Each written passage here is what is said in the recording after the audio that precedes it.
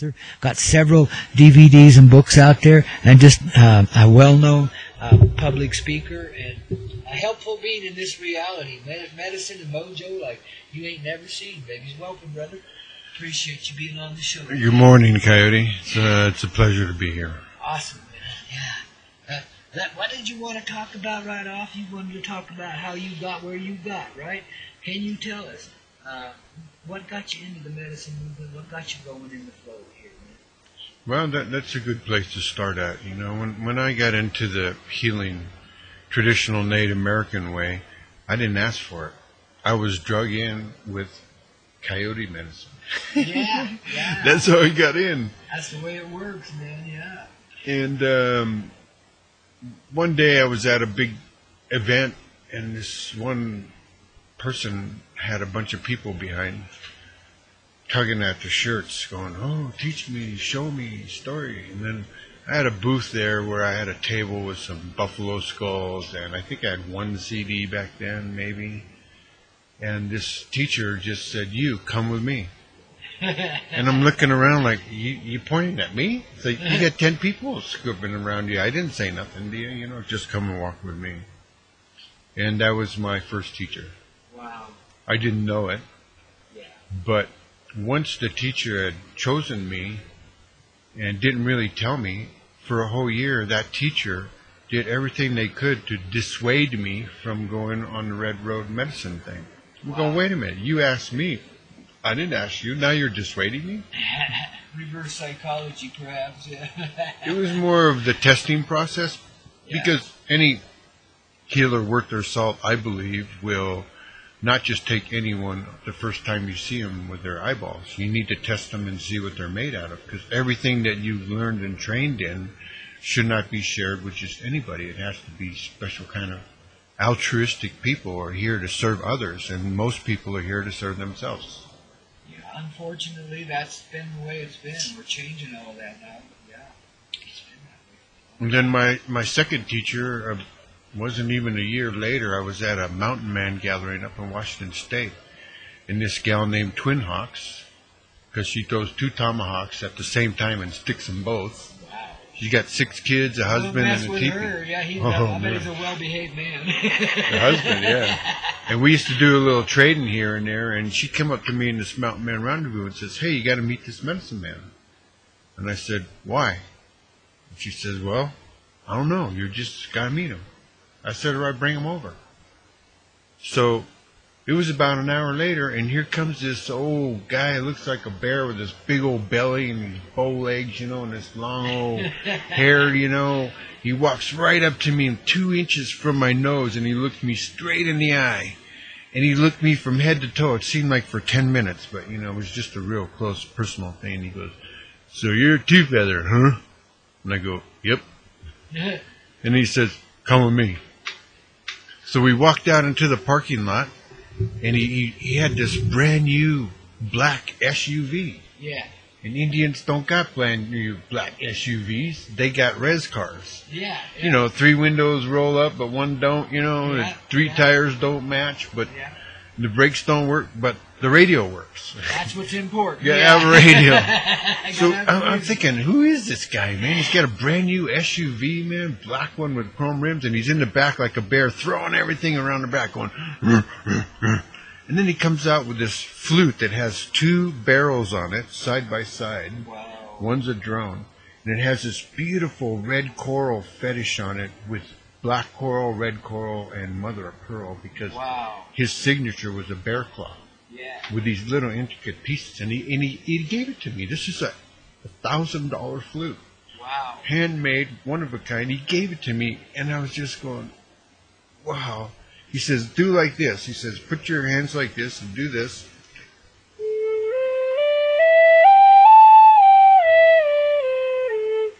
He said, he gave me the flute. He says, go away and learn that. He says, when you know how to do that, call me up. And gave me his phone number. Wow.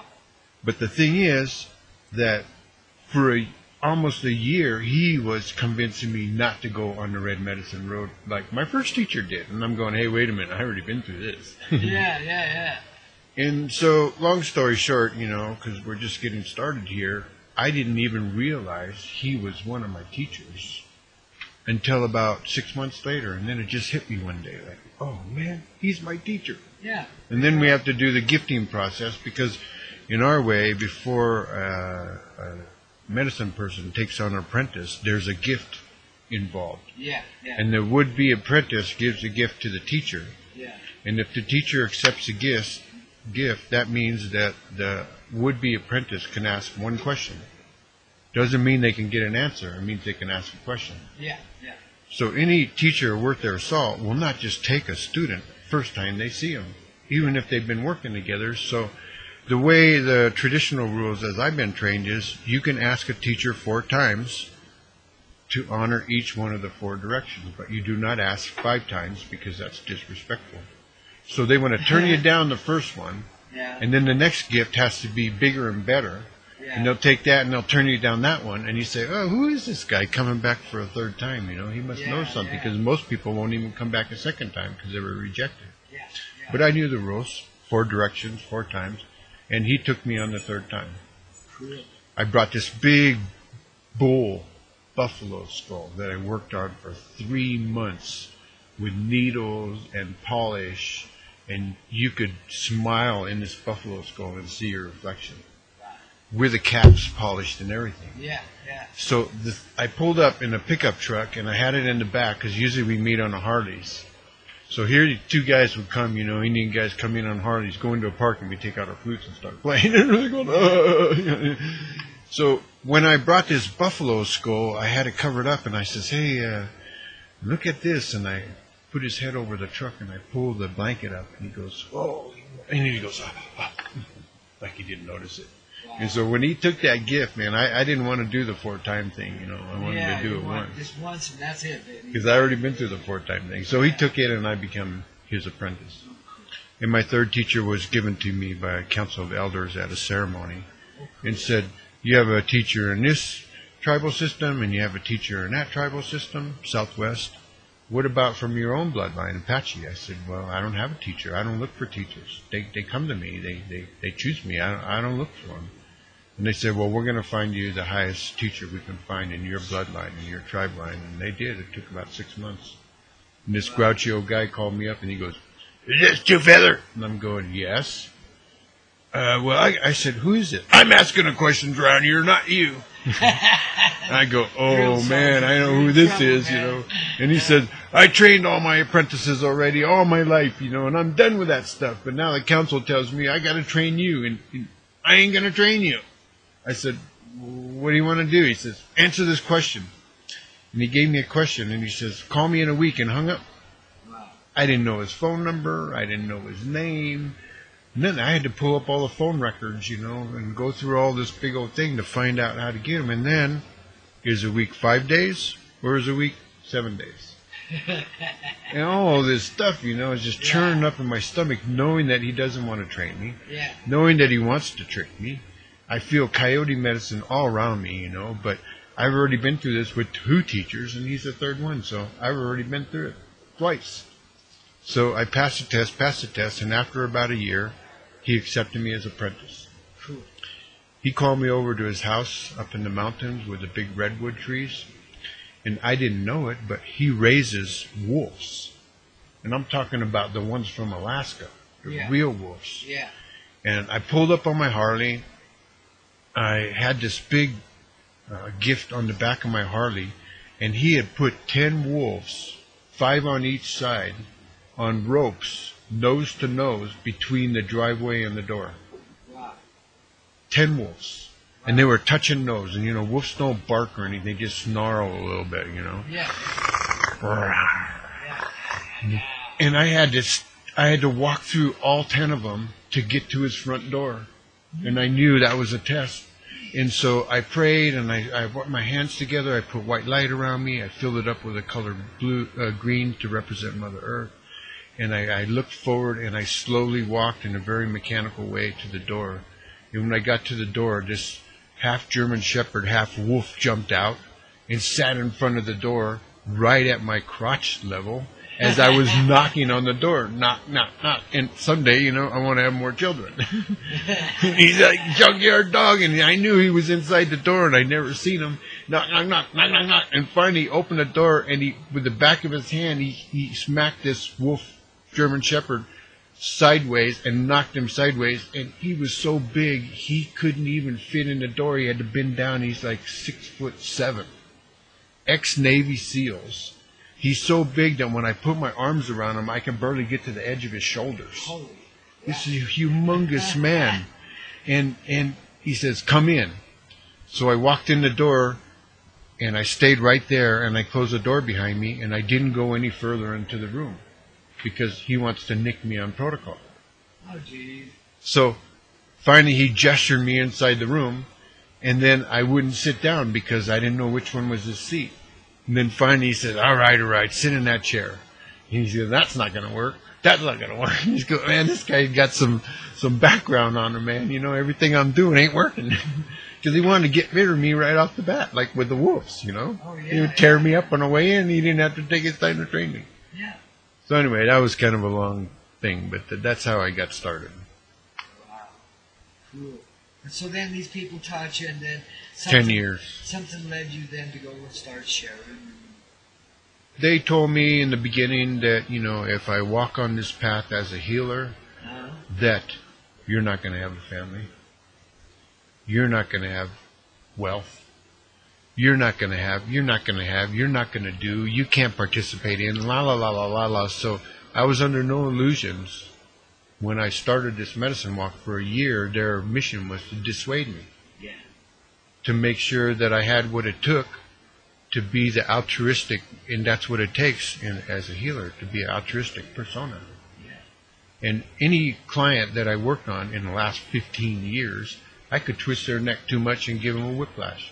I could pull their leg out of the socket, or I could do some harm to them, and they'll take everything I have. Not only the clothes on my back and my car and my bank accounts, which, you know, they could take my freedom and lock me up. Sure.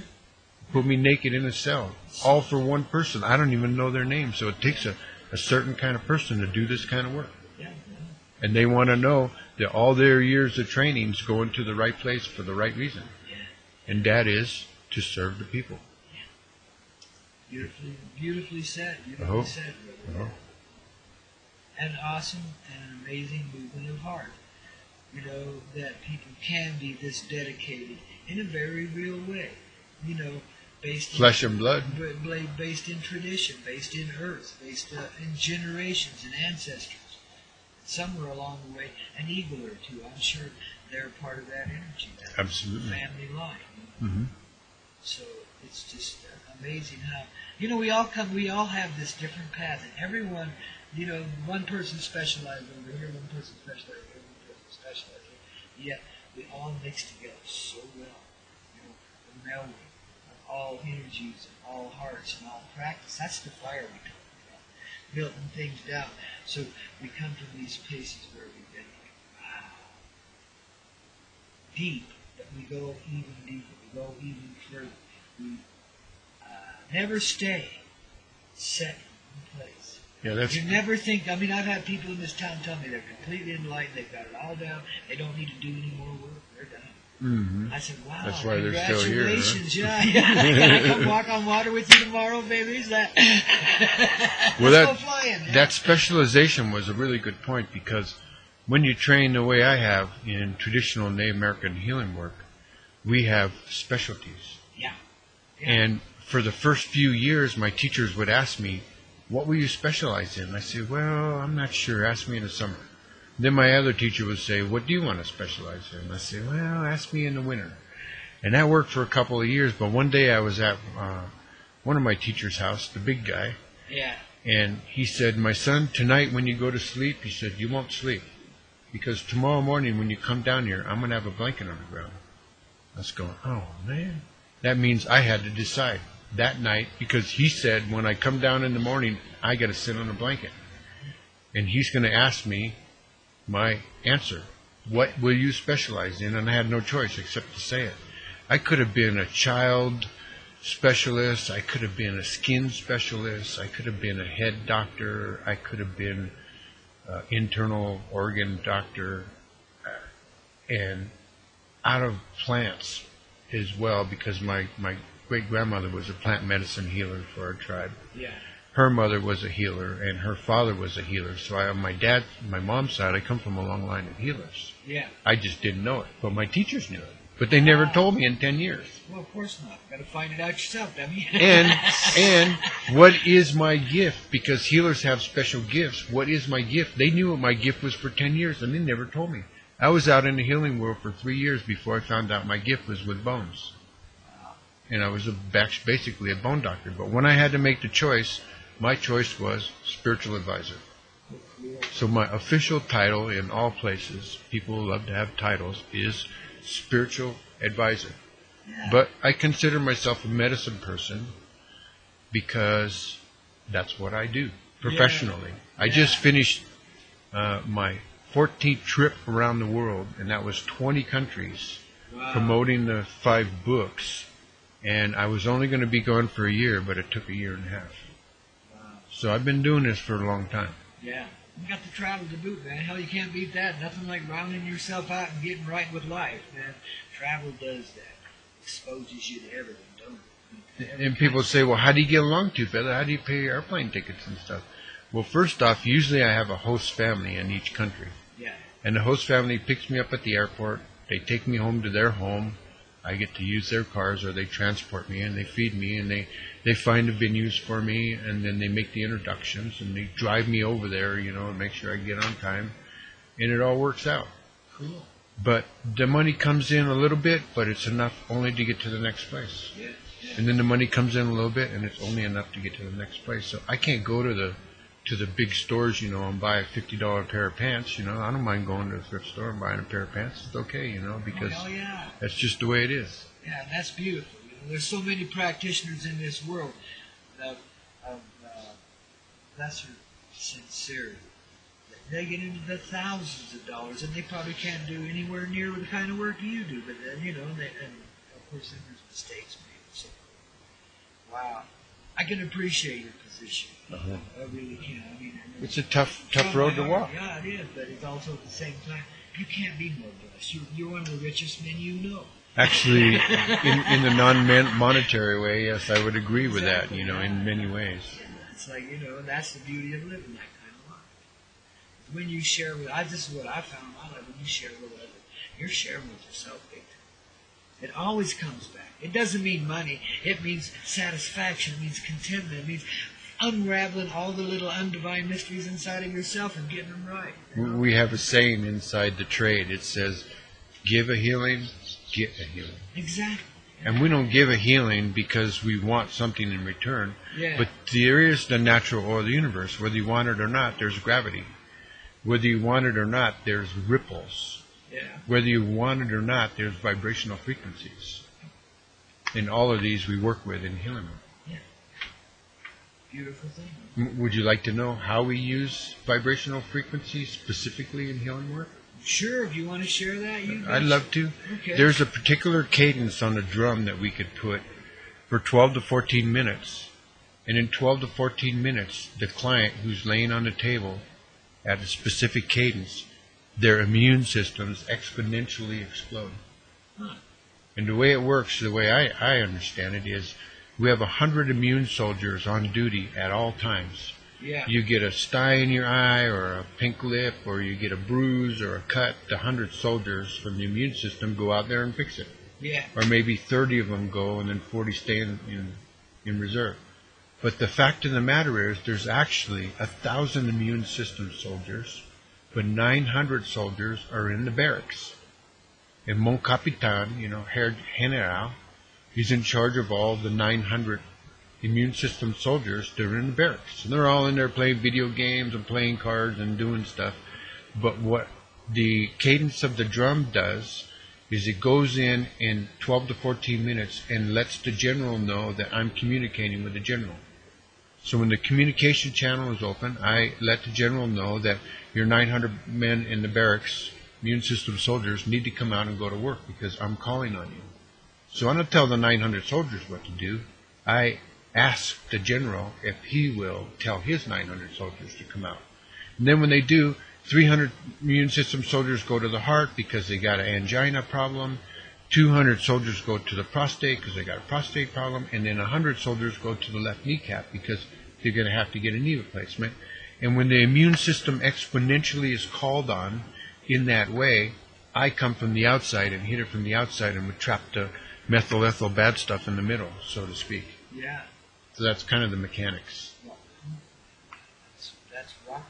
And yeah, it's a lot the way I've seen it in my work too. Different ways. Yeah, the same thing. It's beautiful. It's the mechanics. Yeah, yeah. And the body is incredibly empowered.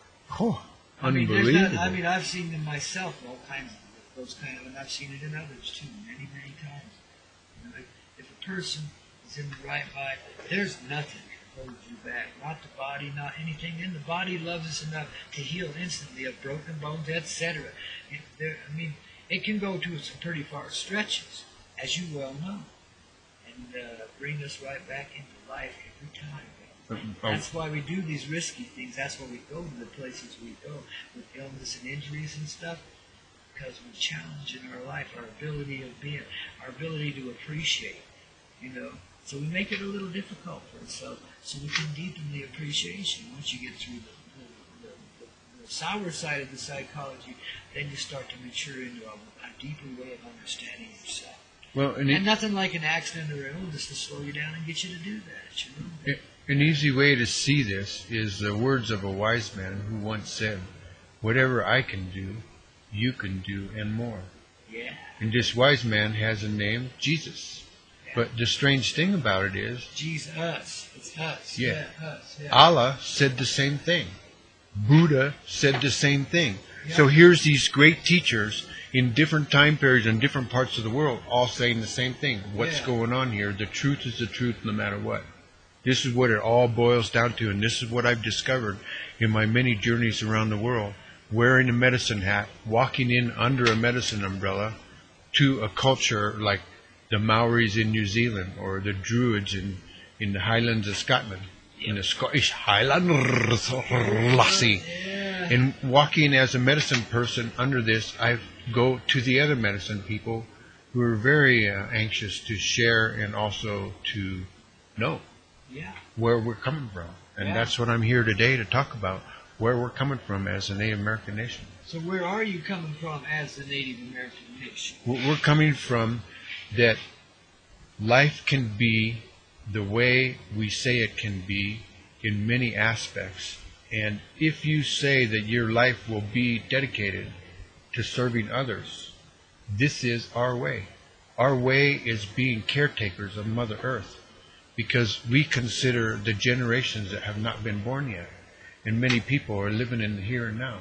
Now, there's a time for the here and now, because when I was 14 months in Australia and I was out back studying with the Aboriginal elders, they have this thing called dream time. Yeah. So I'm okay with dream time, but myself personally, my medicine animal is a hawk, and hawk medicine is future vision. Doesn't mean you could see the future, but when I do things, it's how is what I'm doing now going to affect the future in a week, in a month, in 2 generations from now. Yeah. This is hawk medicine besides the medicine of action. Yeah. Cool. Part of the reason why my teachers chose me. They knew that I had a background in medicine in my bloodline, but I didn't know. I didn't even know what kind of Indian I was till my mom was 55. Wow. And I always knew I was Indian, but I didn't know what kind. But when my great-great-aunt died, I had to drive my other great-great-aunts because they couldn't drive, and they were talking about my grandpa. Well, I always had a grandpa and grandma on my dad's side, but I only had a grandma on my mom's side. Yeah. Because my mom was part of the stolen generation. Yeah. And she was stolen and raised by somebody else. And when we went to great-great-aunt's funeral, she mentioned something when I was driving about my grandpa. And I'm going, what? And I was out of the Marine Corps on leave. Yeah. I said, what do you mean, my grandpa? She says, yeah, when your mommy was a little baby, I used to take her to her grandmother's house, but it was a big secret because my mom was born out of wedlock. Ah. And back in them days, you didn't do that. Yeah, that was crazy stuff. So my mom had to be hidden away and shuffled away and not ever knew. And then when she was 55 and found out who her grandpa was, my mom never took a vacation. Wow. She always worked through her vacation. And when she retired on one job, she went and got another job and retired off that job. Wow. So my mom was always a nuts and bolts kind of, never sick a day of her life, ever. Wow. Never once. And she went on took vacation, went over there to southern New Mexico and knocked on the guy's door, and he says, I don't have no children. My wife's infertile. And she says, no, I'm your daughter. And he says, well, let's go have a blood test at the hospital. My mom said, let's go, I'll pay for it. And they went and did the blood test, and sure enough, that was her father. And now I had a grandpa, and that's how I knew I was Apache. And life in its wild ways, baby. Wow. It's so gracious, it really is. It's so beautiful. Wow. The tales, the poetic irony in our lives is just so doggone. Freaking love. That just babies, we're going to put a little wind under our wings, get a little flight here, help you let all this good energy settle in. 2 feathers and I help you. Babies, you're tuned to the Coyote Medicine Show, only on the Hazy Radio Network. Babies, your ticket to flight here in the great daylight, the sun rising in your heart. Got a special guest here with us today. I hope you heard the introductory interview. It went on for a good half hour. William Tufet, well-known native healer, author, lecturer, spirit guide, spirit advisor. Yeah, it's kind of funny. I have the same terminology for myself, spirit advisor. There you go. The spirits advise me to get the hell down the road. Yeah, well, one thing to remember about that, as it is above, so it is below. Absolutely, babies. So here, there's good and bad. Above us, there's also good and bad. So I do work with spirit on a regular basis, particularly in healing and spiritual counseling, but I only work with the spirits from the light. Cool. Because I have free will, and that's one of the strongest tools we have as human beings, and part of my mission is empowerment. People give their power away so easily, and sometimes it's not so easy to get back once you've given it away. Yeah, well, I mean, it can seem that way, absolutely, but it's a piece of cake. The minute you realize that it's gone, then it's back. Because you just realized it, and you brought it back to yourself. It's real, if you can get rid of it, you can bring it back. You betcha. That's the whole thing about these 2 hands of energy, Yeah, exactly. People come in for healings and say, I want to know where this came from. And I said, okay, I can find out where that came from, but the energy it takes is this hand of energy, and this hand of energy takes corrective. Yeah. So you can have your choice of hands. If you want to know, then I won't have the wherewithal to fix it, or at least bring it back to balance and harmony as much as was to be at that time in that place. Yeah, yeah. Because it's not really healing work I do. I mean, I have to use that terminology so people can understand, so we can talk. Yeah. But the fact of the matter is I'm not really doing healing work. I'm returning people to balance and harmony as much as possible. Yeah, yeah. And people get miffed. They hear that word I. Well, I is a metaphor for I as a team member. Or EYE as in, part of the greater collective whole, because that's what works through us all when we're doing our work, whatever it is. So there was a time, early on in my first few years of healing work when I considered myself a channel. Yeah. And my teacher just let me go, knowing that I was walking on not the correct path at the time. And finally, a few years after I'd been into doing that, I was a channel stuff, they brought me in, and basically the story was that in channeling, I'm not doing the prime directive, which is to return the client to balance and harmony as best as possible. Yeah. So if I discount myself, my family bloodline as healers, my father's Austrian side of my family who are blue bloods, if I discount all of that stuff, I'm not achieving the prime directive, which is to do the best job possible. Yeah. So when the client lays down on the table, I realize that that client has the power and authority of Jesus Christ in them, and I ask them to pray for themselves. Like I pray for balance and harmony in a good way. Yeah. So that's one more ingredient in this salad bowl. Yeah. To get the client closer to returning to balance and harmony. Yeah. So if I don't tap into their resources and power, because they do have the power of Jesus Christ, because He said so, and Bu and Allah, all inside of them, why would I not avail myself of that medicine? No kidding, yeah. And if they have like a pancreas or a gallbladder or ovary problem, I call in spiritual doctors from the light who serve the highest good of all, who specialize in liver problems. Wow. And that way I get who I need and who I want, and I, with my free will, specified only from the light, only from the highest good of all, for the time this light being is under my care on this table in this room. So it's basically a who, what, when, why, and where. Because when you're dealing with spiritual matters, I find that the more specific you are, the more results you can get, and that's closer to the prime directive, which is to do the best job we can do with what we have at this time. Yeah.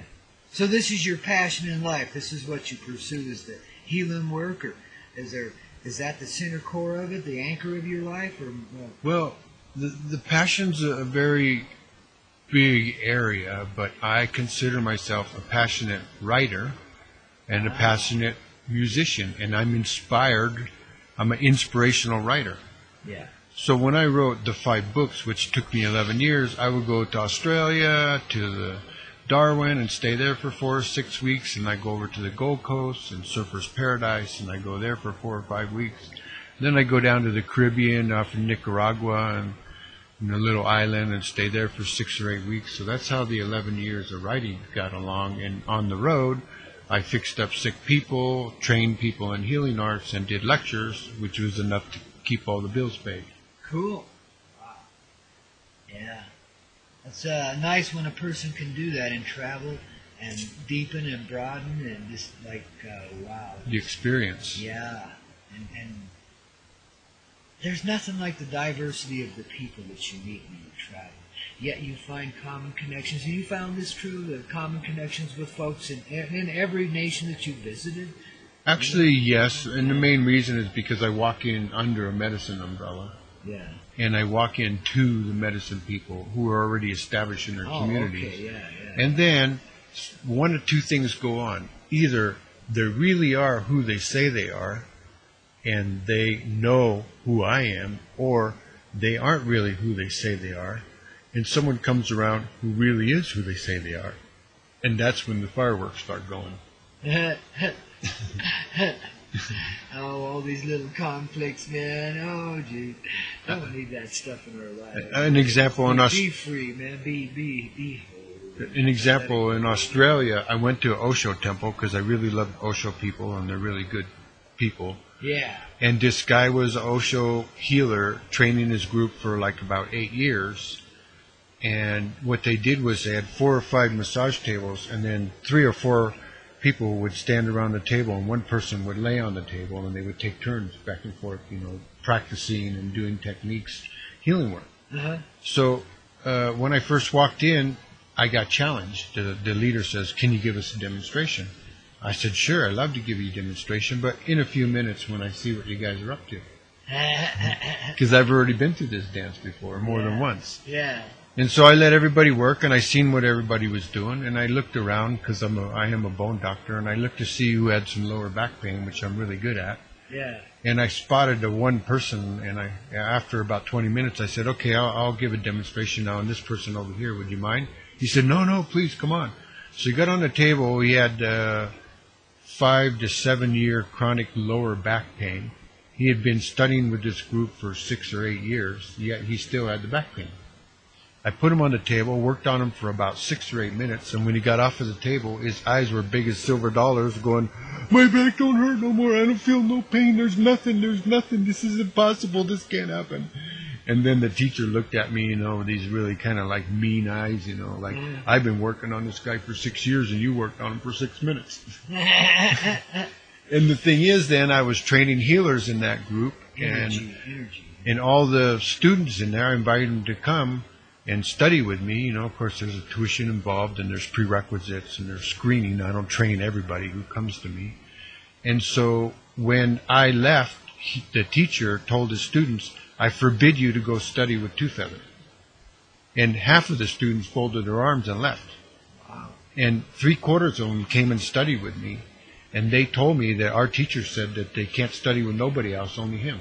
Wow. And my teachers told me, "My son, whatever I have done or whatever I can do, my mission is to make you stronger than I. To show you what your medicine is, not to give you medicine, but to direct you into your medicine." And that's what they did, but they never told me I was a bone doctor. Yeah. You got to find all this stuff on your own. It's good, That's a real teacher there. That will allow you to surpass them. To the freedom. But the only way you can do it, though, is by finding this stuff on your own. That's one way. It has to come from you, from your own heart. And that way, it's real. If it's something somebody else told you and you're mechanically doing it by rote, even if it's mystical work, it's still lacks that personal connection with your heart, kind of. I mean, there's a separation there.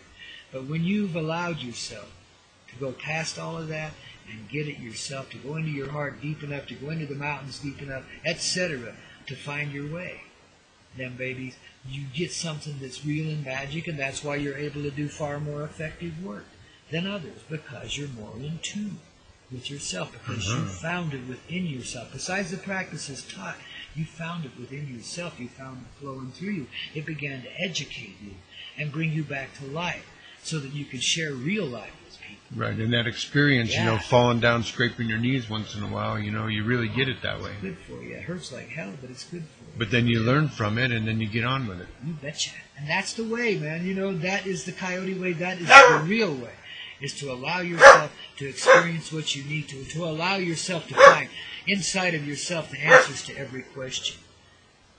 To be the source within yourself. We call that bear medicine. Yeah. We call that looks within medicine, which you would probably translate into introspection. Absolutely. Because the bear goes away in the cave and hibernates. They're by themselves. Yeah. So all the questions and all the talk are to the bear himself.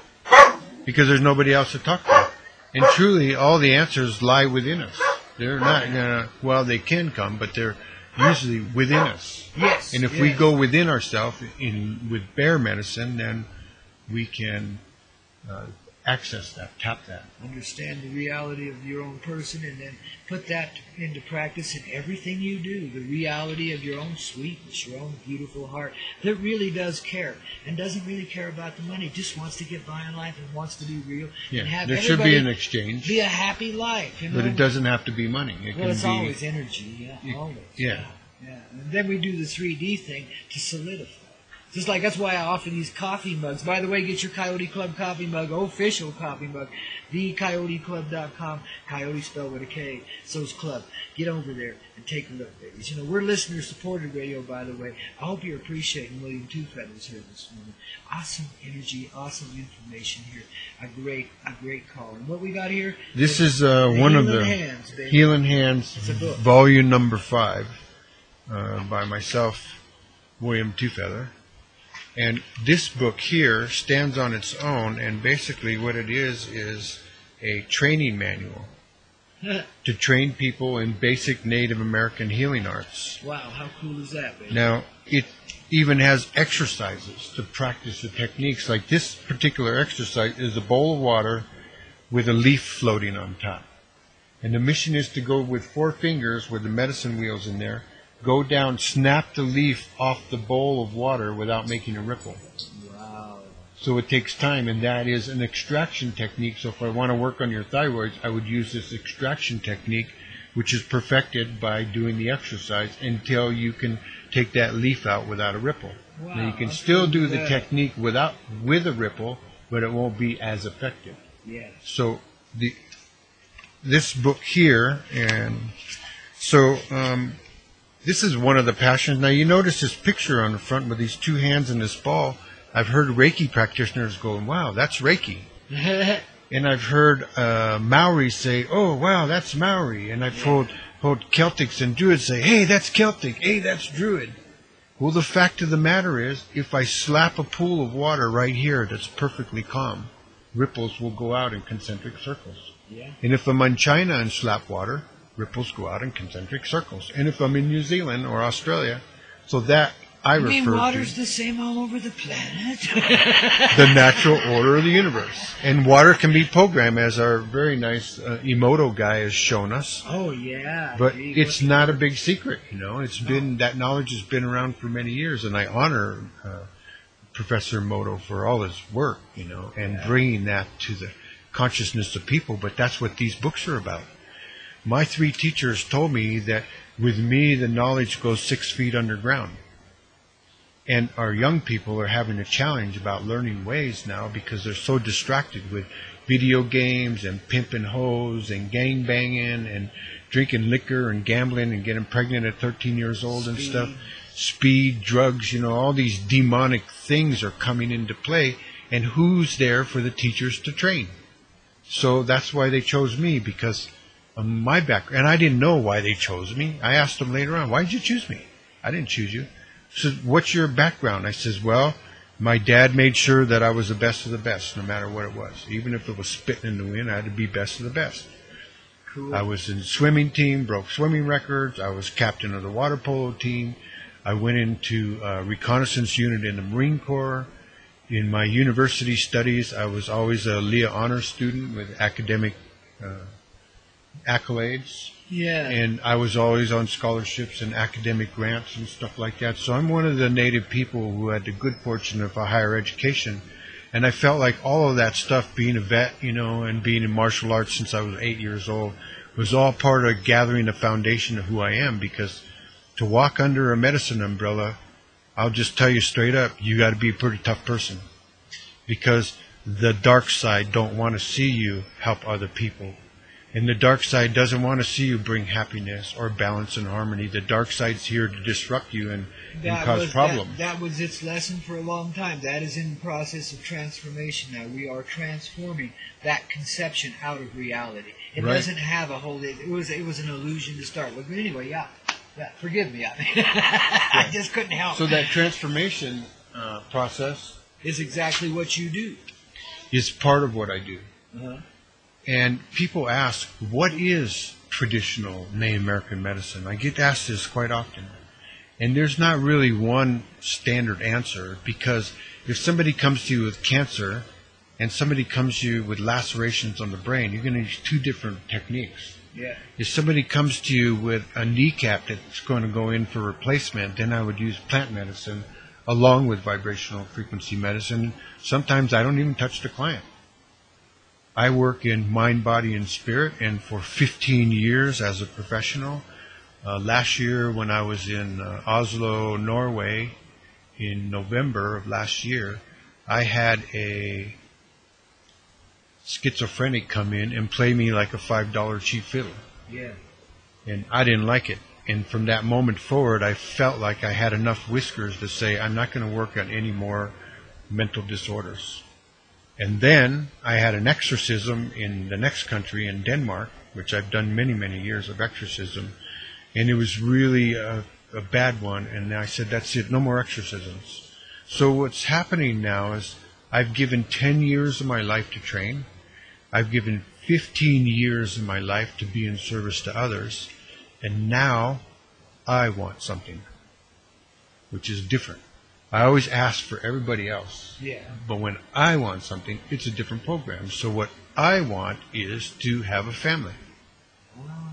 And I couldn't have a family because I had made a vow with my flesh and blood in ceremony to serve the people, but there wasn't any specified time.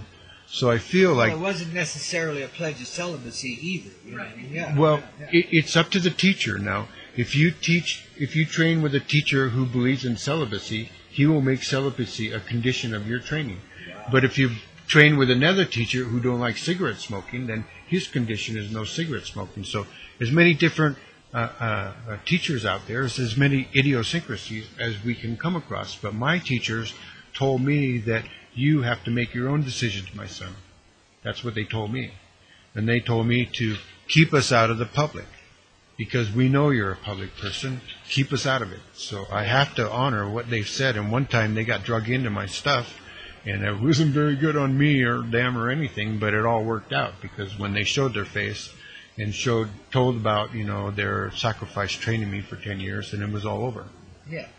But the thing about Native American medicine is that the truth is the truth no matter what. That's really what it all comes down to. That's it. And it's kind of like making a salad in a salad bowl. If you chop up 10 heads of lettuce in a big bowl, you can go in there with a fork and say, I got a salad. But the nutritional value on the fork is L for lettuce.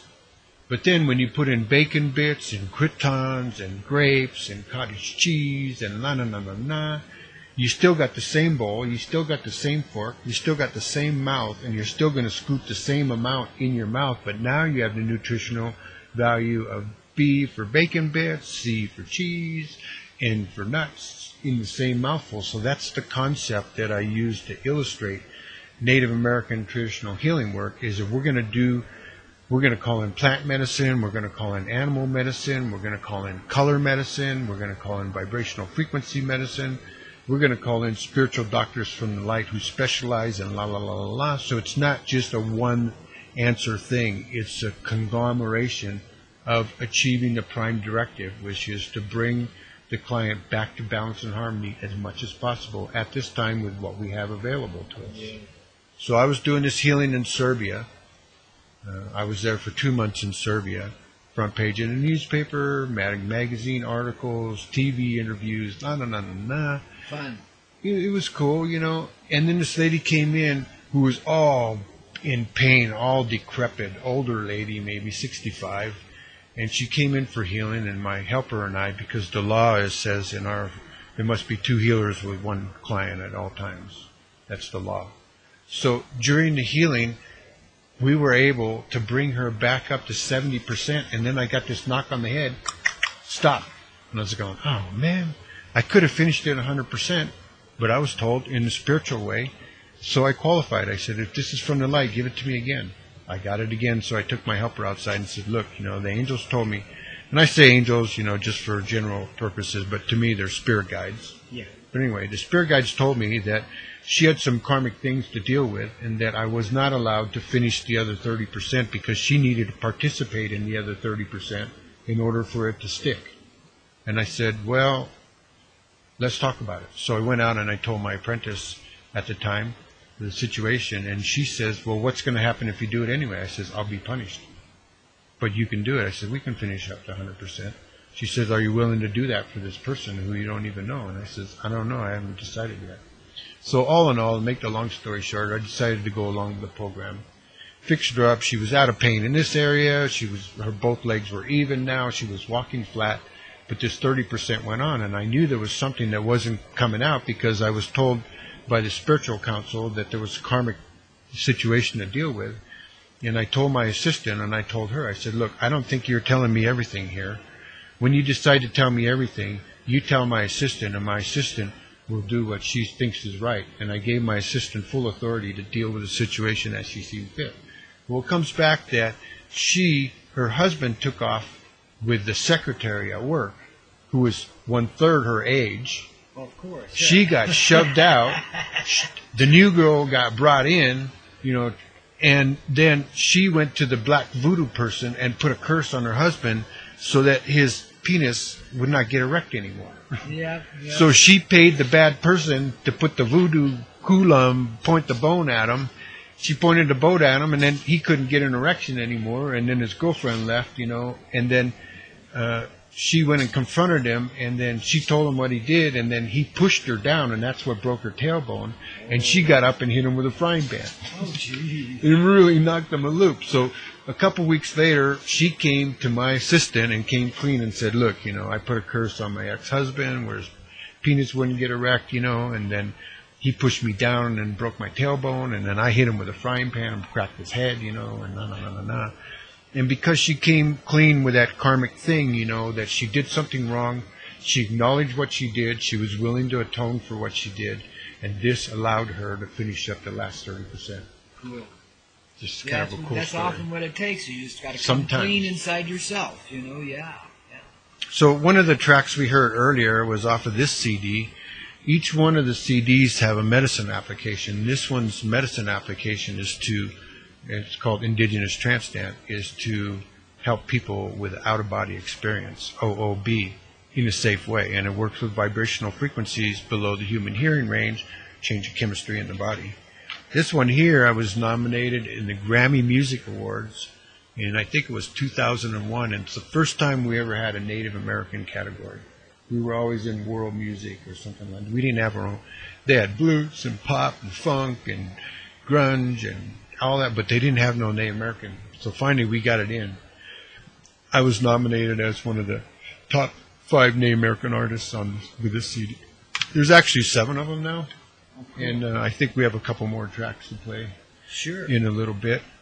But it was important to talk about this Native American healing work because a lot of times, you know, people are curious and they want to know how all this stuff works. So that's the best way I can explain it. And we can give, like you said, demonstration here. We can play, like, I think you got about 20 minutes worth of music here.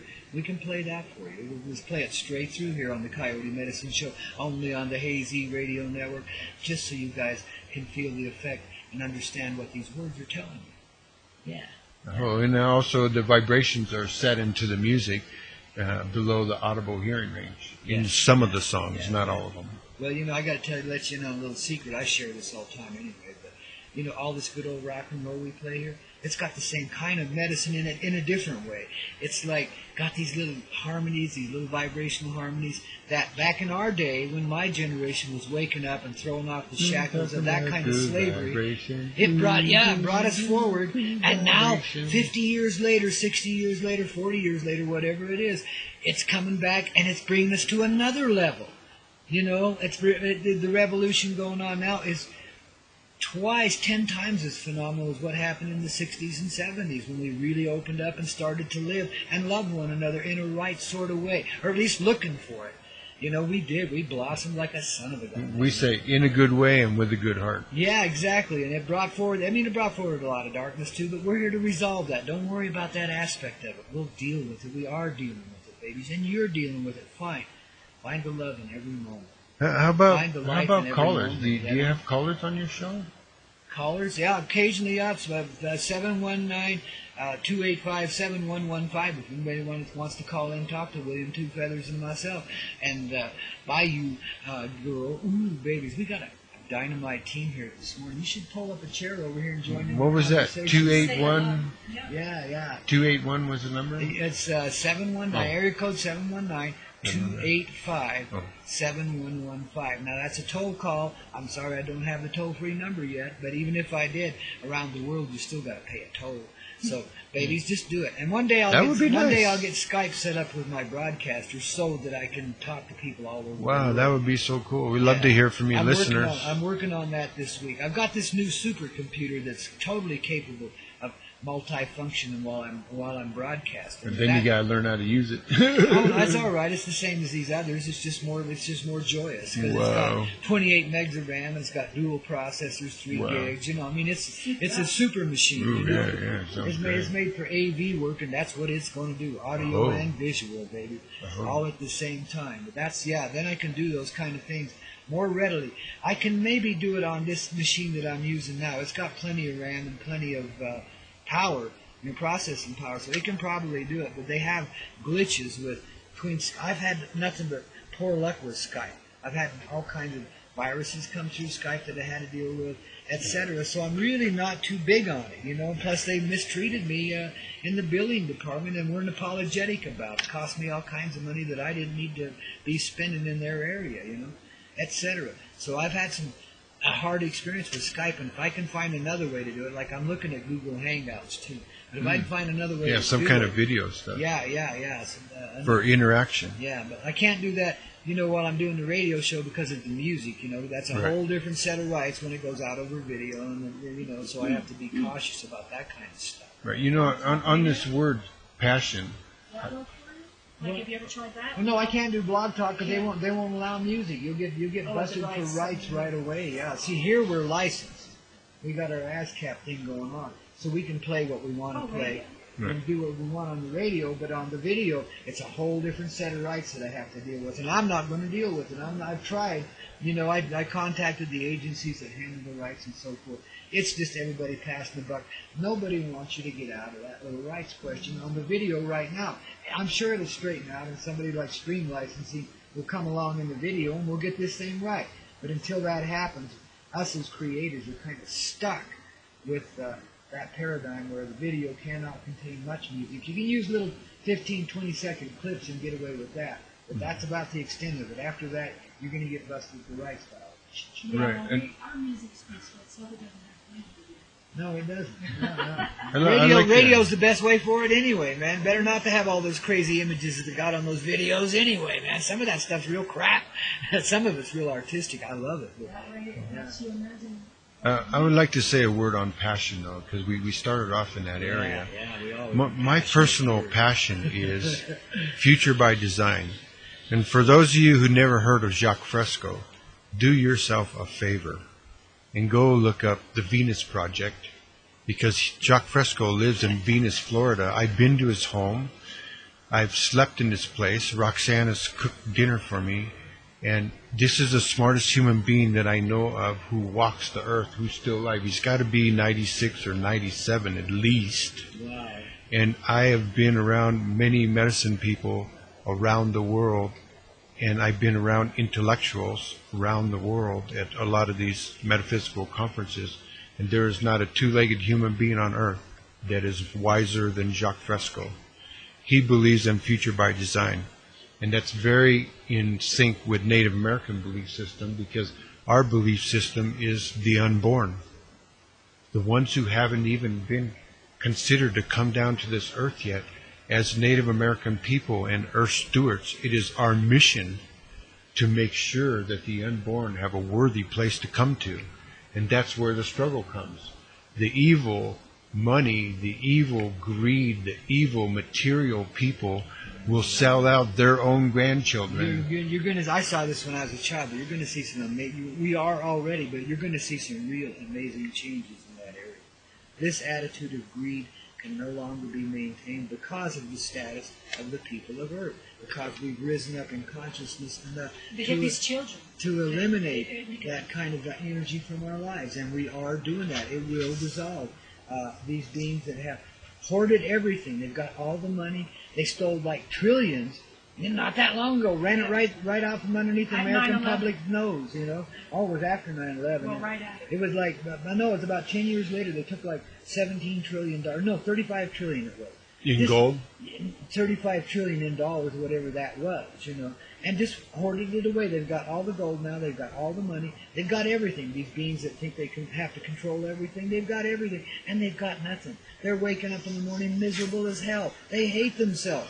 Well, when Ben Fulker And did an interview they're ready to with do something Rockefeller, different with it now. They're ready to do something different with it, and that's part of what we work on here in the Coyote Medicine Show, is those beings too, because they do listen in, and so we help them understand what's really going on and what their real empowerment is. We help them see the real heart inside. See, they didn't even know they had one. Most of these as beings that control the world here, as children, are ritually abused. They're taken into dark training, and they're given a status in their life which is essentially non-living. Oh, he's just a mixed-up guy. He'll come back. But it's essentially non-living. Non-living. You don't even know you have a life. You're totally a robot to this energy that controls you. You know, it's been there for generations now. It's passed through your family quite often. And it's not you there. It's something else. Something has taken over you completely and operates through your bodily person. You know, yes. But so we're working on these people. We're helping them see that darkness, that control, dissolve away, and their heart come into play. And they all of a sudden start to realize they are a loving being. At first they hate it. It drives them crazy. And then they start getting used to it. And you're going to see now in this world, say in the next 2-3 months, some of the most amazing financial sweeps you've ever seen. It has to happen. Completely, it has to happen. A complete obliteration of the system as we know it. It's failing us anyway. And we can't let it go down in the darkness and try to take all of us with it, because that's their plan. Then they can impose martial law, etc. That's what they want. They want to take the guns away. It's not happening, babies. It's not going that way. Because the hearts that we're working with, we're Americans. We're more than Americans. We're one tribe. We are one tribe. We believe in freedom. You know, when you've been in many countries, as I have, and you've seen, like in Australia, when they took the guns away from the people, the crime went up exponentially. Home break-ins and home invasions were just rampant.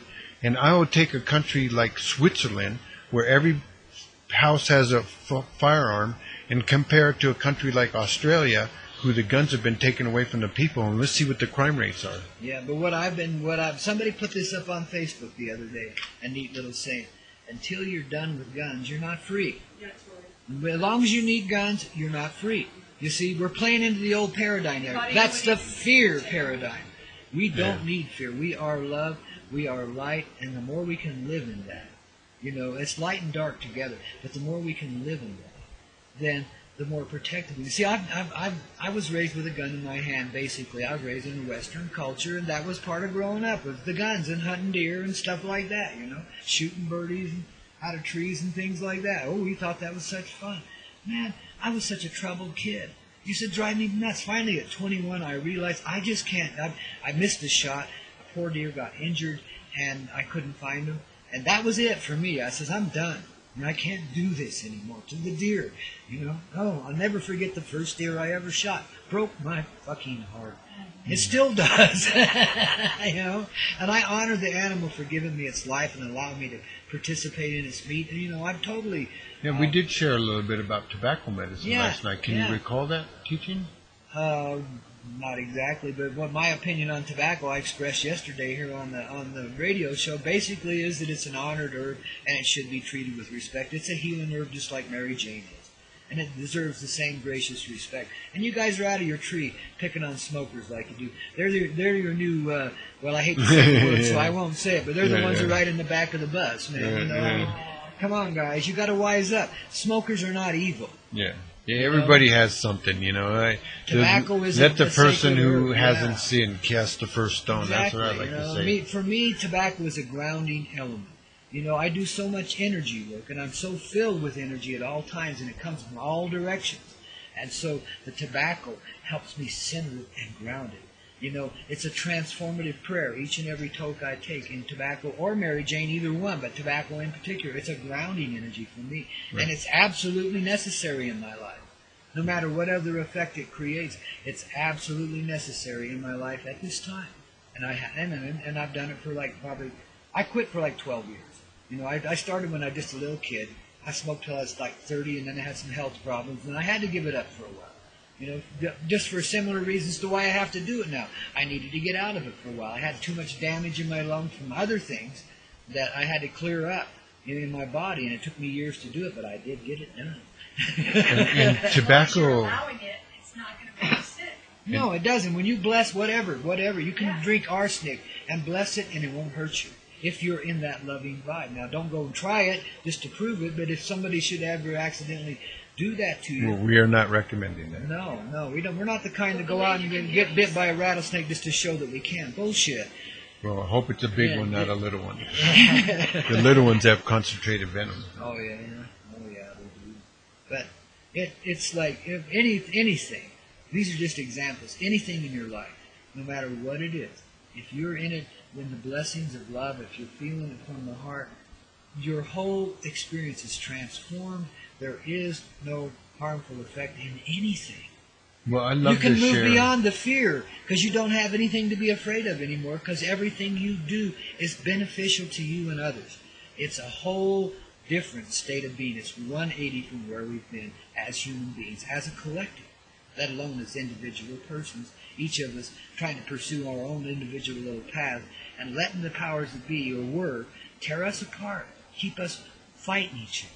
Yeah, that's what Keep they us do. looking at each other down with jaundiced eyes. You're evil. And obviously you need to be shot and killed, so let's have a war. I mean, insanity, babies. Big time.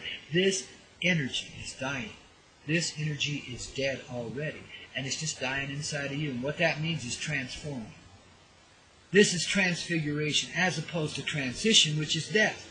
This is transfiguration, which is finding life in your death. It's very similar to dying. You're feeling a part of yourself dying. It's beautiful. Well, death is a very interesting thing. Let it be. Let it in die. In the Native Because when American it comes world, we back have to five life, aspects. it'll resurrect itself immediately. The moment it dies inside, it'll resurrect itself immediately. And there you are, back to life in wholeness. See, we have 5 aspects of death in the Native American world. Yeah, well, we're eliminating death from here, now.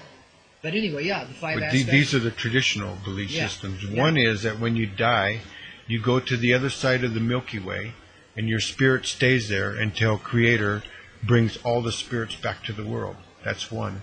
2 is the happy hunting ground.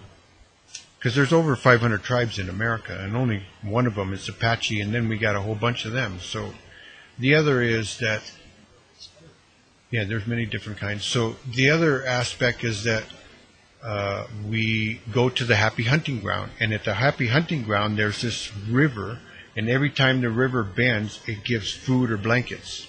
Yeah. So when you die, you're up there in the happy hunting ground. The third aspect is what we call reincarnation. But there's 2 aspects of reincarnation. One aspect is that we reincarnate as an animate being, a sentient being. And sentience is based on homeostasis, which means that you're able to feel and heal yourself. The next aspect is that we reanimate as an inanimate object, and here's where we get a little bit on the gray area, because what is an inanimate object? Some people would say that a tree is an inanimate object, but to us, a tree is alive and has a spirit inside, so you can reincarnate as a spirit, like a Tree an or object. a flower or whatever. Yeah, a tree or a flower, or you could be a salamander or a bird. Or a stone. Or you could come back again to relive everything again because you haven't learned your lessons yet until you go on to ascension. Yeah. You come back and repeat the same life. It does happen, yes. And for that, Time is very malleable. it is the future. And this book right here called Juventud is in Spanish, but this is a book called Youth. And the youth book has 4 adult books inside of one youth book. And this book here is already a textbook in Montessori schools in Mexico because it's in Spanish. So every page has art on one side so that the young person can be engaged. And on the other side, either they read phonetically or someone reads to them. Yeah.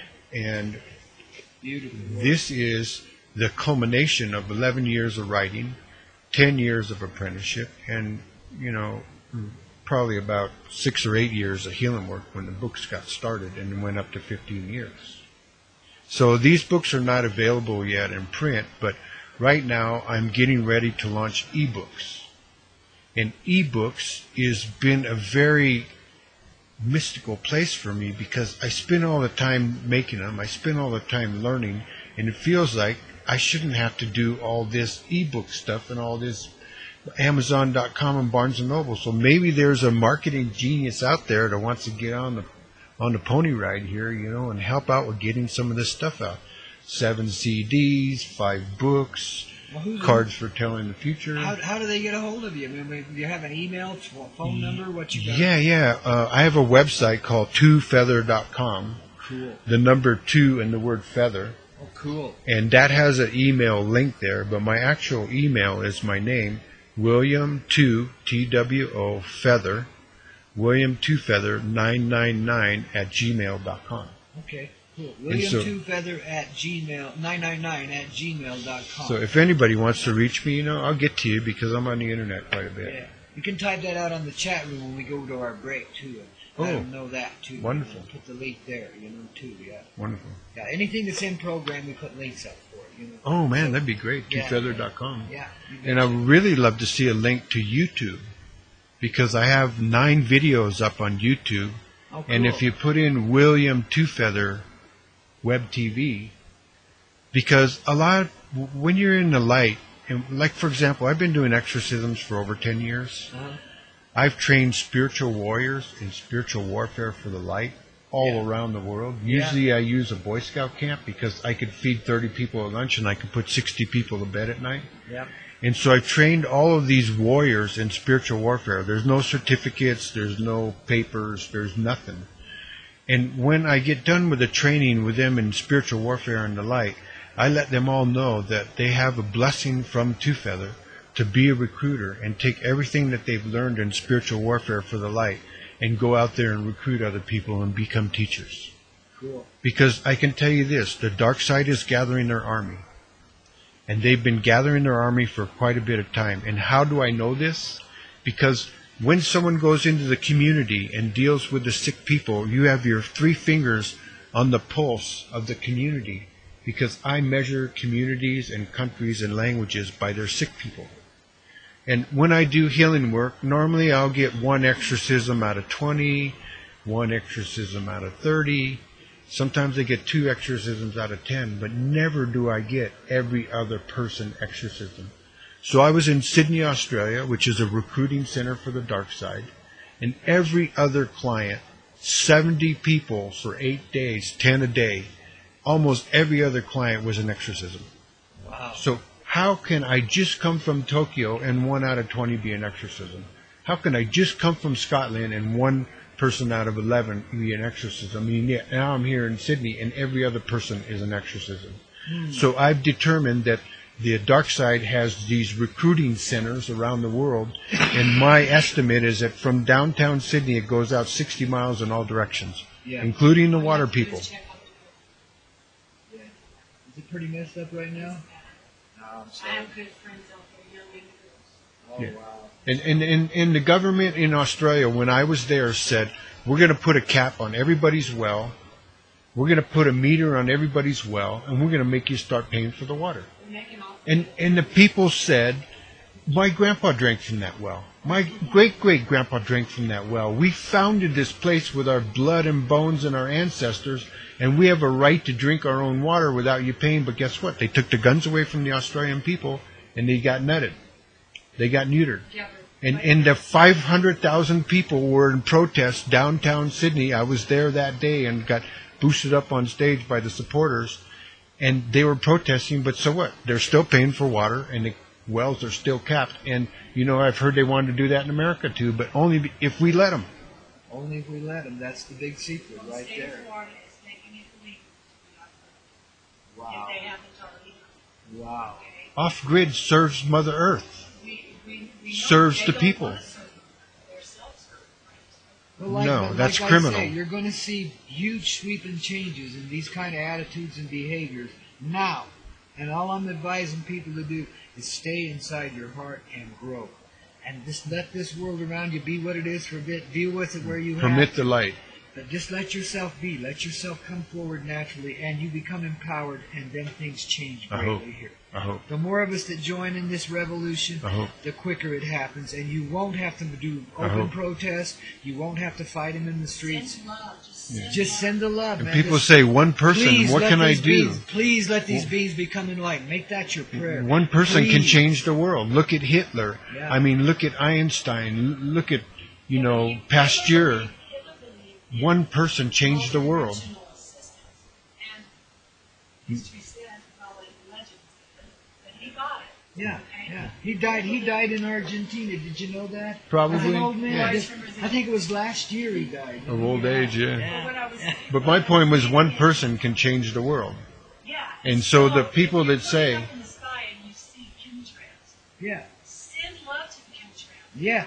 Send Yeah, your transmute 'em. attention to cleanse the earth. When a million Purify people air. do that, we're going to have a different situation. Doesn't mean that like as soon as you start to do it, have you heard of the 100 Milky? Yes. Yes. Okay, Yeah. so as soon as you do it and you really send it out there, Right. it isn't because you're scared. It's because you know your power and you don't believe in having any power. You believe in the dark ones.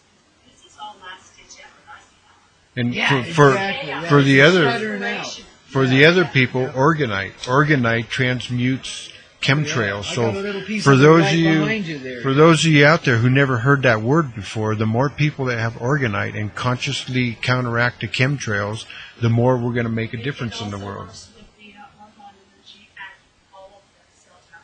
Yeah. Yeah. And you can use that. Use the cell towers Use that Reiki as a transmitter. Explain that. That's not clear. The organite takes away the harmful energy from the cell tower. cell towers. Oh yeah.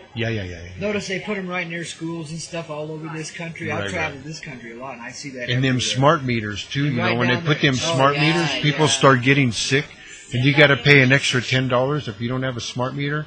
Please do not get a smart meter and pay the extra $10. Consider $10 a month to your health. You know, worth it. Exactly. This is how you heal. You Yeah, imagine exactly. this energy Yep. going forth, and Oregon is wonderful. She's putting out the cover of Healing Hands, Volume 5. Yeah, with the hands with the glow in between, the Right. healing hands with the glow in This between. is our energy. This is at our command. Just like I say, pick up a cup of tea, I could use this ball of energy the same way because I have the power and authority because I say so. Yeah, exactly. because that's our superpower. That is. When you're living in the heart, you have complete divine authority in everything that you do, in everything that you are. And the living in the heart has a symbol in the Native American way. It's like this. It says, if you have a question about what is and what isn't, the way to get the answer is to ask your heart because your heart will always tell you the truth. It does. The thing is that because I hear a voice from the outside doesn't mean it's in the light.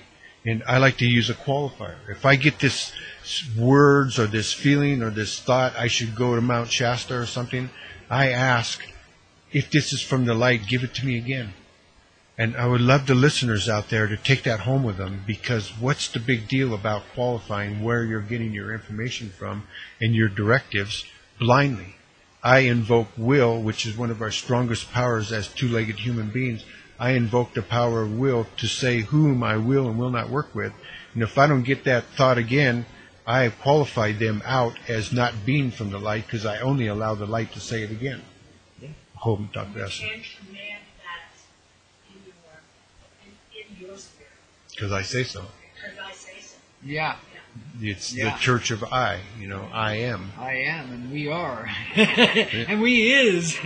Yeah, the isms, is the foundation of Aboriginal Dreamtime. Yes. There is no past, there is no future, there only is here and now. Here and now. And it's what we remember in the past and future. That's And, it. and the Right way here. we deal with that is Yeah. the way usually that we're indoctrinated. We're indoctrinated, it should be logical, it should be reasonable, and it should make sense. But when you're dealing in the spiritual realm, there's different laws.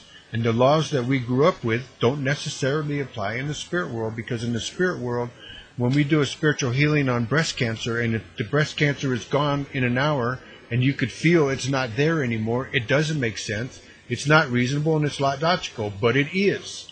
Because they could go back to their thing, have a mammogram done, and it's gone. So it is. That's the foundation of the circle in the American world, the medicine wheel. Has no beginning, has no end, but it always is. Is. Yep, that's it. That's It's the now. the That's is. the now thing. Yep, exactly. The now and the Tao and everything that Christ ever created, and Muhammad too. That's all. You see, but it doesn't Yeah. make sense when you're talking about future by design. But you're taking it in our terminology instead of spiritual terminology. Yeah. Because future by design is a spiritual aspect of leaving a worthy place to our youth, the ones that are unborn, and it doesn't have to make sense. Who says it has to make sense? I couldn't draw on face to save your life because I couldn't make the eyes match. Yeah. And I met a university professor, art teacher, who said, why do the eyes have to match? And then after that, I started doing art. It was an epiphany. Yeah. We could speak about Right, epiphanies, stuff, but yeah. Oh boy, those are breakthroughs. Epiphanies, for those who don't know, are breakthroughs in spiritual terms, emotional terms, and very human and real terms. there you too. go. And they're Remember. also preceded by a breakdown. Remember, everything we do in spirit has to be and is grounded in humanity, which is then grounded in this earth. See, in other words, it all comes from this earth, comes forward from the generosity of her gracious heart. Right. That's who we are. Everything The comes from children Mother of Earth. the earth. And So- we are totally and completely with her, and she's totally and completely with us. Each of us is the Mother Earth and the universe. And that's a very big thing, because a lot of times when we do medicine plants for spiritual purposes, not for going to parties, the medicine plant goes into us, gathers up what doesn't serve the highest good of us, Yeah. and then expels it. And a lot of people call that getting sick and vomiting, but in the native culture, we call that getting well. Yeah. Getting Because it out of you. Yeah. because before you go up into the spiritual realm, this other arena that we're not used to, with the assistance of the medicine plants, you need to be cleansed first. Yeah. And when we cleanse, we say get well. When we give the vomit back to Mother Earth, everything that she gave us, we're giving back. And there's that circle again, that give and take kind of thing, which is Aboriginal Dreamtime, which is Native American medicine wheel teachings. And Celtic and Druid, they got their medicine wheels too. Yeah. And there's circles, and they have 4 directions. Different animals, they got different beliefs, but conceptually they're the same, because the truth is the truth. Absolutely. That's the way it works. Yes, done joke. And, Sure. and the energies also of the directions also represent the juncture of love, which is humanity, which again is the Mother Earth, of course, we as her children, but each one of us, that's what the cross-like or the Nazi symbols and so forth, that's what they all point to, is the junction of all loving energies. That's what we are. All of it comes into us, and then it begins to glow, and it flows, and it becomes this spiral torus, and it becomes creation. And we consciously create when we're living in that space. You know, I'm if looking we're at the frustrated, it doesn't do that. I'm looking at the board here, and someone wrote, the dark ones only have as much power as we give them. That's true. Okay, well, it's okay, but I would like to disagree with that, because whether we give the dark side power or not, they already have power and authority. And in the Apache world, we keep our friends close but our enemies closer. Yeah. And the moment you underestimate your enemy is the moment you give your possible advantage away. And if you say that it's only the power that we give them, you're eliminating the plus and minus of everything else, because I'm very tough on absolutes. Always, never, can't. Yeah. The dark side can be empowered by us giving them power. But that doesn't mean that they don't have power. A war means there's a winner and a loser. And there's a war going on here, and it's becoming more and more prevalent, called the spiritual battle. And on my YouTube, I have a 6-minute video called The Spiritual War. Please go see it. And you'll see the Native American perspective of this. But do not underestimate the dark side, please, because you're giving your power away. And you need all the power you can. And us as light warriors need to acknowledge the dark side as having power and authority, but only in a limited way. And I understand what you're saying about that, and you're right in many ways, but I don't want to let it go into an absolute. Well, as long as you live in fear, the darkness has power. That's the way I see it, And the moment you get are able to give up to fear, see beyond it, because you can't just throw it away. Because that fear is very real, and the threat is very real in the way you're living it. We create it. That's what he's referring to. We create that. We give that power by fearing it, or by living in fear and inviting that to us. Right. So the solution then is to simply live in love, keep allowing yourself to grow, opening your heart. Only to the light. Let this, it serves the highest good of all. Focus, the highest good is in everything, the light and the dark. There's no division. This is the illusion. Let this illusion pass away. Let yourself see yourself as you truthfully are. The more loving you become in that state, the more empowered you are in the spiritual reality, which is creation, living in human form. In other words, you can change everything. No one can come to you. If you're in that space, no one can come to you. I can give an example. With harmful intention and hurt you at all. Nothing can hurt you. A bullet can be flying your way. It will dissolve when it comes into that influence. So it's really us just realizing our magic in the love. And that's what allows us to let go of the fear. That's what disempowers what we see of the darkness. And when we let go of that hold we have on darkness, that's when it disempowers itself and completely disintegrates into the rainbows of love that it was made of. Rainbow warriors. Yeah, that's exactly it. That's our future. The satanic ones, the Luciferian, the Draconians. You must have a counterpart. These are ancient, beautiful souls that got themselves trapped in an unusual reality and learned to enjoy and forgot who the hell they were.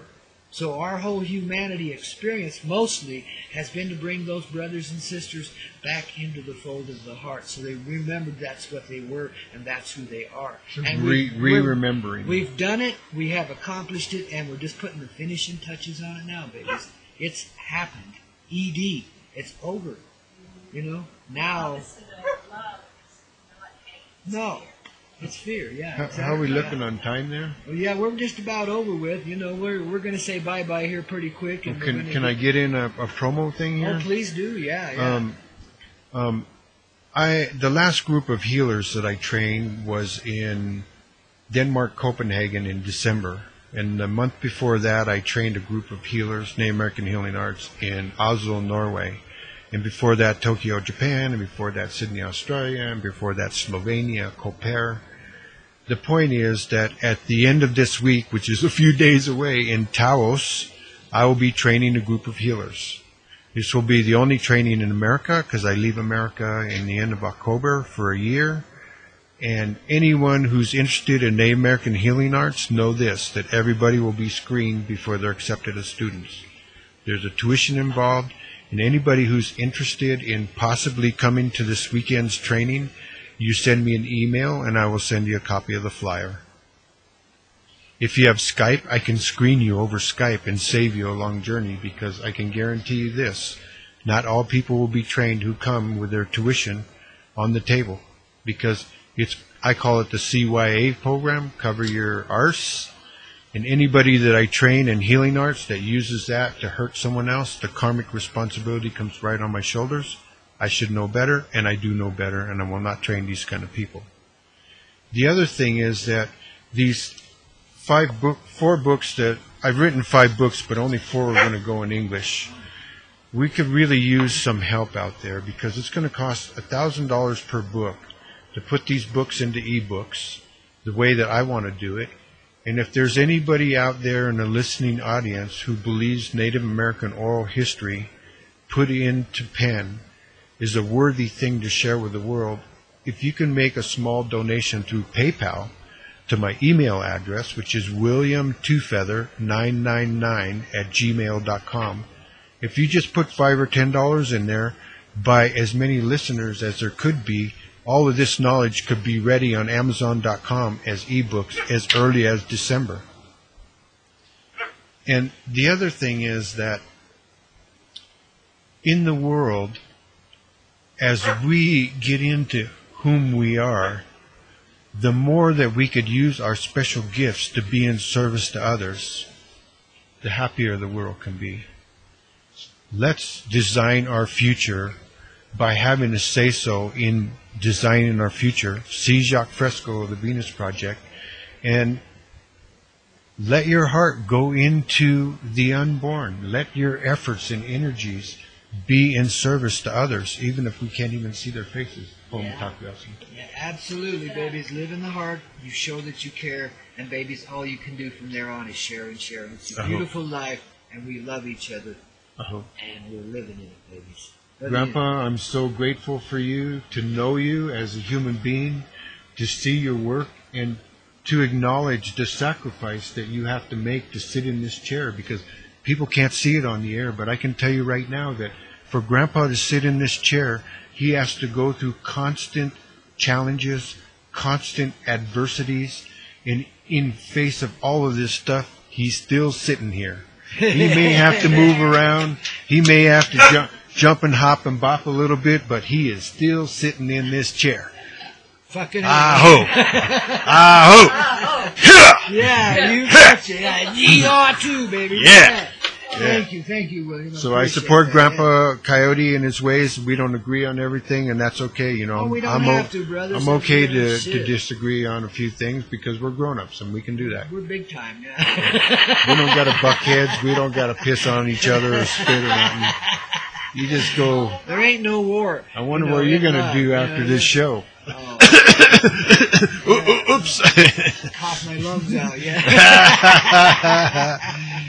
All right, I hope we could get one caller in here, before 2 minutes? Nobody's calling. Too late. Otherwise, I would have heard it. Yeah, Okay. It's too late. Now we've only got 2-3 minutes. Another day. I'd love to come another day. Let's roll out of here on William Two Feathers' happy song. Made in China with Chinese elders. Made in China with Chinese elders. This has got to be good, baby. So you got the Coyote Medicine Show, Grandpa Coyote, and our special guest today, William Two Feathers, and the Bayou Girl, baby. The new mystery guest here from afar, baby. Is a very highly intelligent and wise. Yes, fine lady. Oh, I tell you, a heart of gold, baby. And that's William Two Feather with no S. Okay, you got his email and stuff, and we'll post it up here on the chat. Oh yeah, good idea. Off the air. Good idea. And babies, you will be rocking and rolling. And so, where's my wife? Yeah, baby. Where's my wife? Who wants to grow their own food and build their own earthship and have children? Yeah. He's looking for an old lady, babies. Forever, get your only one. Out, man. Only one forever. Montessori schools, grow our own food, earthship, hybrid, the whole cha-cha, off the grid. Awesome, man. Hey, I got to get 30 seconds of this song in here. I have to. Here we go, babies. We love you here at the Coyote Medicine Show, only on the Hazy Radio Network. See you at 7 a.m. Eastern tomorrow morning, babies. Enjoy. Yeah.